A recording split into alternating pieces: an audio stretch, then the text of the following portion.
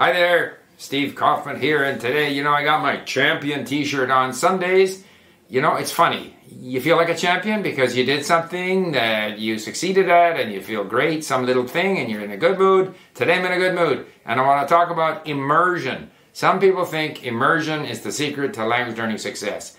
Be careful.